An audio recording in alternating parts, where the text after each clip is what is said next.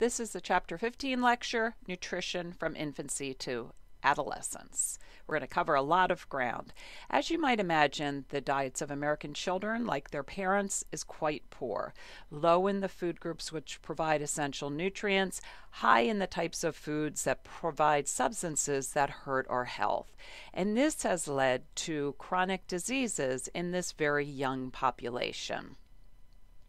Take a peek at some of the information on children in Philadelphia. This is my beloved Health Explorer, so you can drop down the menu and look at some of the data on our kids.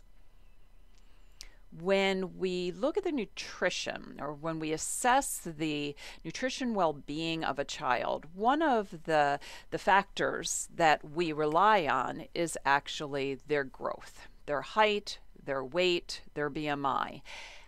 BMIs mean different things. So the number, for instance, you see here, a 10-year-old boy with a BMI of 23 is actually obese. So the BMI numbers mean different things because they're based on percentiles. So it's a little bit different, but nonetheless, we are concerned about BMIs that indicate a lack of health and the moving towards some of these chronic diseases.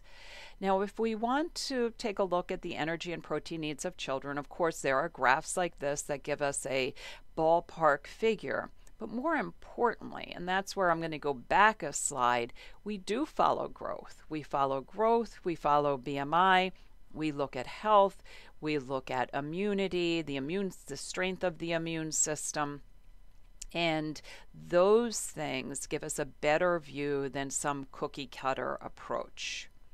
Let's start with infants. So we're looking at the first foods that are introduced besides breast milk or formula. And the current guidelines are between 4 and 6 months. More and more practitioners are saying 6 months. Wait till 6 months, because early introduction of these first foods has been linked to an increased risk of a number of poor health outcomes. Read them here. When you see solid foods, that's the old term for first foods. So these pureed foods used to be called solid foods, now more often first foods. There is a recommended kind of progression of foods. We used to adhere very strictly to first comes the cereals, then comes the vegetables, then comes the fruits, and that's lightened up a little bit. What guidelines are still being followed is that you should add foods one by one so you can note whether there's an allergy. You should absolutely meet the child's developmental stage with the type of food. So you can see here when they're ready to consume things from a spoon, of course, spoon feeding. When they start grabbing the spoon, let them try. When they're able to pick up finger foods, then put finger foods into the diet. So you meet their developmental ability with this progression as well. There's some good links to videos. Take note of those. I like this slide because it shows you the amounts that are required by an average child of that age, and it's much, much less than many parents think.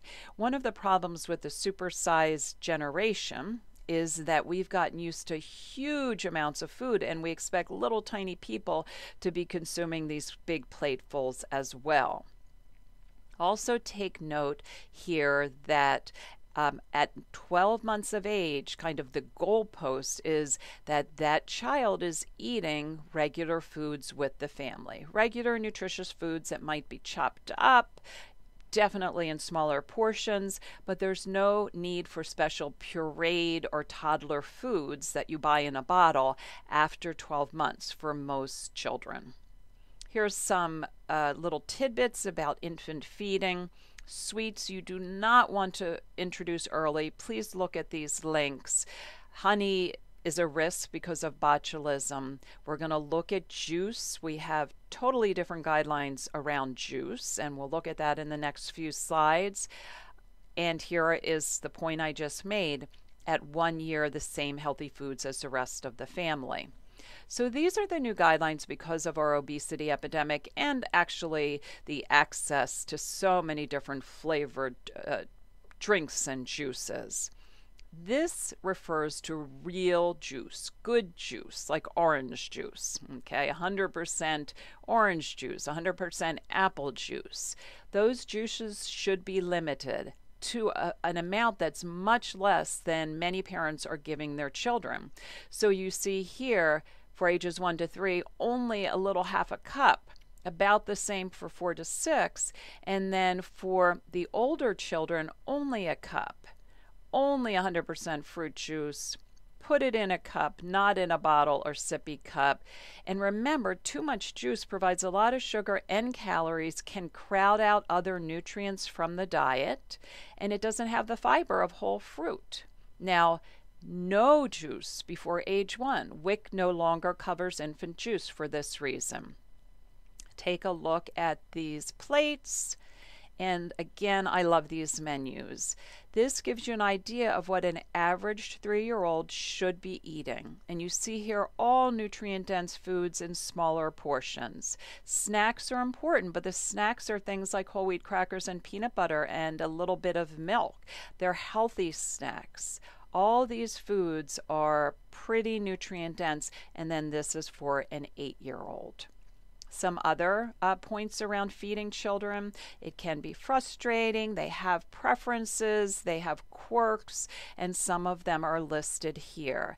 The worst thing to happen is to make mealtime a battle, to make mealtime a period of manipulation, either parent over child or child over parent. Remember, and this is kind of the golden rule about child nutrition, children should be allowed to determine how much they will eat from a variety of healthy food choices. We want kids to pay attention to their own signals from their body regarding hunger and satiety. We don't want to raise another generation with the clean plate syndrome or rule. And lots of good articles and videos, so be sure to watch those. I mention avoid power struggles, keeping in mind that it often takes many exposures to develop a taste for a new food. Sometimes something smart to do is to put that new food on the table first before the comfort foods, the foods the child's comfortable with, and they might nibble away at it a little bit more. So I came across this years ago, but I've noticed more and more of it recently. And this is an interesting phenomenon. Pediasure was originally designed for critically ill children, children who needed, a full court press to get some calories and nutrients in. If you've tasted Pediasure, it tastes like a milkshake. Kids love it. Well, now Pediasure is marketing to families with healthy kids. Help kids grow, as if parents are doing their children a good thing by giving them this special drink. So take a look at the ingredients in Pediasure: water, sugar, and there's more sugar as we go down. But it's basically a very sweet drink. You're giving your little one a milkshake. And the problem with that is that you're training their taste buds to expect everything to be sweet. You're also crowding out their appetite. You're filling up their appetite with this calorie-dense fluid so that they probably won't eat other foods. There are a lot of problems with Pediasure. Most dietitians are a little bit alarmed at its widespread use. More tips on feeding children, please read through them. I will tell you that there is actually a video, I believe it's right here, but look at both of these with a test question attached. So one of the problems with lots of sugar-sweetened beverages is fatty liver disease. So be sure to look at these links. By cutting back on the sugar-sweetened beverages, the fat in the liver decreases. Healthy snacks are here. Neat little video about some healthy snack ideas. Like most of us, children like food that looks appetizing, that is fun. They love to dip. They love to touch things with their fingers. So there are a lot of ways to make snacks appetizing and nutritious. Take a peek. And finally, I love this set of guidelines, 5210. A little bit of information about it is right here. If we could use this as a tool to teach parents, I think it would be helpful, because we found that our kids are not getting the fruits and vegetables they need, are getting far too much computer screen time, are not getting the physical activity they need, and are drinking far too many sugary drinks. So 5, 2, 1, and 0 helps parents remember these rules. Be sure to read through the section on malnutrition. We have horrible numbers as far as poverty and food insecurity in children in this country. It's much more common than we would like to believe or should occur in a country as wealthy as ours. There are both short-term and long-term health and behavioral results from this for sure. And we have a video linked up here. Now, of course, we have federal programs that were originally designed to provide required nutrition to children, and for those at lower income levels at a reduced cost or free. But there's a lot of controversy about school lunches as well. So much controversy. And we're not going to do the 3-minute paper, but this actually shows you a link about how the school lunch has gotten tied up with big food corporations, and it's gotten away from what might have been a very good goal or mission. So look at that and think about the school lunch program for sure. As far as other concerns around nutrition, one is hyperactivity and its relationship to diet. I have a couple of interesting links here. We have found that children who have diagnosed attention deficit disorder or attention deficit hyperactivity disorder, there is some research to show that their behavior is better with fewer food colorings in their diet. So take a listen to that. And we're also starting to realize, and I love this, I'm so glad, that these children also do better if they get enough sleep, eat properly, and don't get too much screen time. So take a look at this as well. I think that's really important as you talk to parents. Physical activity is important for all children. If you have children, you know how burning off steam improves their behavior, allows them to function better. For goodness sakes, it does so for adults, right? So kids need to exercise, and they need to get plenty of age-appropriate exercise. 60 minutes a day. Read through these guidelines. A bunch of different links up here. Hope you're visiting these pages. Now, as far as adolescence, this is a short period with dramatic changes in terms of body composition, in terms of height, in terms of weight. And for the first time, nutritional needs of males and females differ because of different body compositions, menstruation in females, etc. Nutrient needs are very, very high, but should come from the healthy food groups. And it's a crazy complex period where there's a lot going on. One of the things that tends to happen in parents of adolescents is they don't know what control they have over their teens' diet. But they still have some, and that's really important to understand. They are still the gatekeepers for a good amount of the food that the child is eating. So here are some nutrients that tend to be nutrients of concern. A great article here. Please read this. What comes out of this article is we need to talk to our teens about nutrition in terms of things that they are interested or value.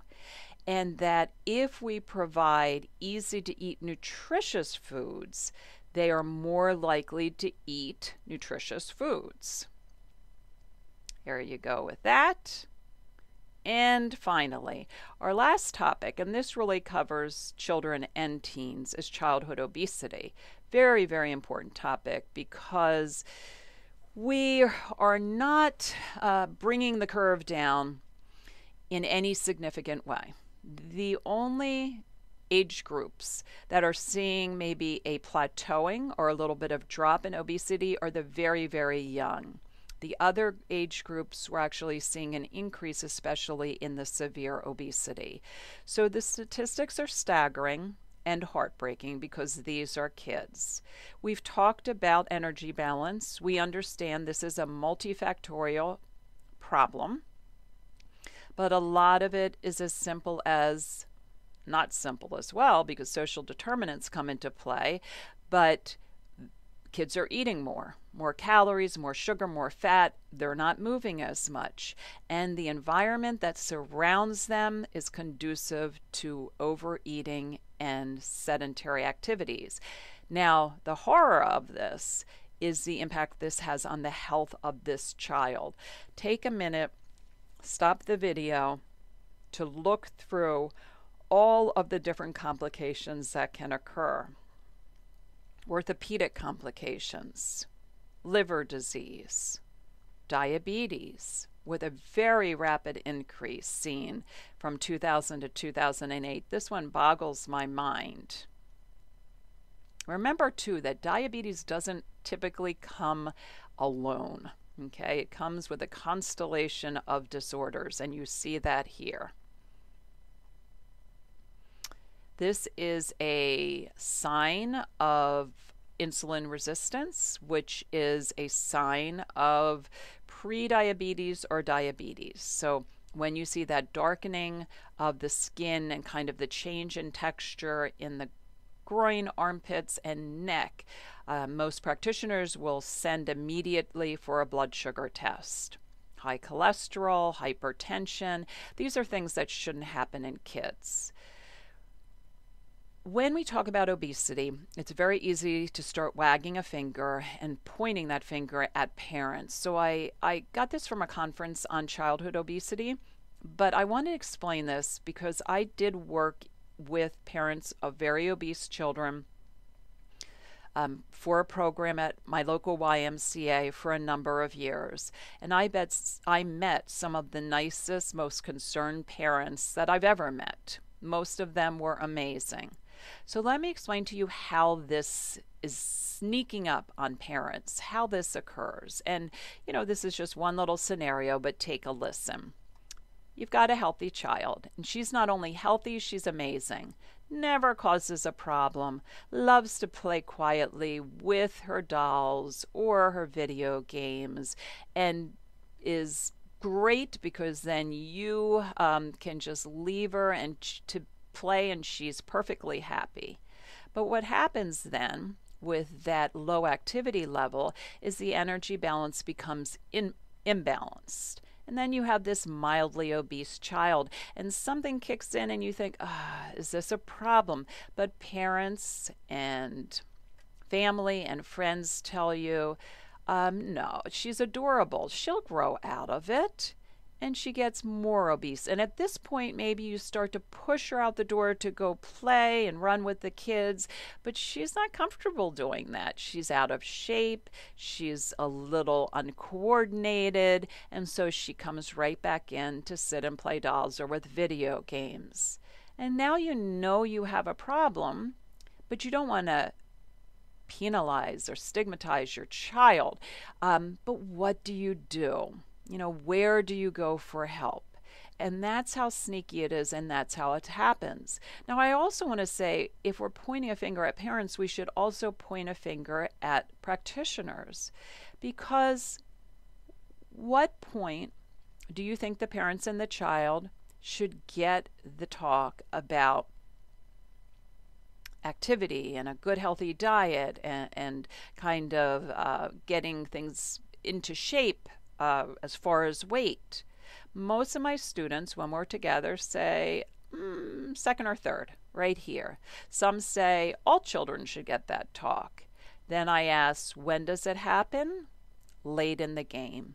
So, because pediatricians and nurse practitioners are sometimes uncomfortable talking about this to parents because they're rushed, because a child might be generally healthy, we don't jump on board immediately. So, that's a concern. And I have a little link here, okay, about how obesity should be defined and addressed in children. Okay, so I'm going to leave this actually for our discussion. And that's it for that lecture.